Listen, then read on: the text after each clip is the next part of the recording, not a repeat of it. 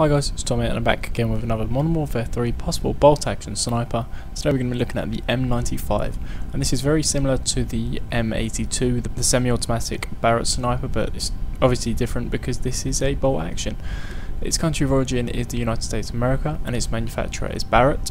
This was actually made in 1995, and if it comes to the game, it will be the first time it's been in the Call of Duty franchise. Like the M82, it fires the .50 BMG caliber bullet and comes with a 5 round detachable box magazine. So let me know if you like this gun to be in Modern Warfare 3. I think a lot of people would probably prefer this to the M82 Barrett 50 cal, so let me know about that. If you want this to be one of the bolt actions, save this video to your favourites. They'll act as your vote, and I'll let you guys know after all the guns have been covered which one is the most popular. So thanks for watching guys. Make sure to check all the weapon previews if you haven't already by clicking the clickable annotation on screen right now. If you've seen all of them, I'll catch you guys soon for another video.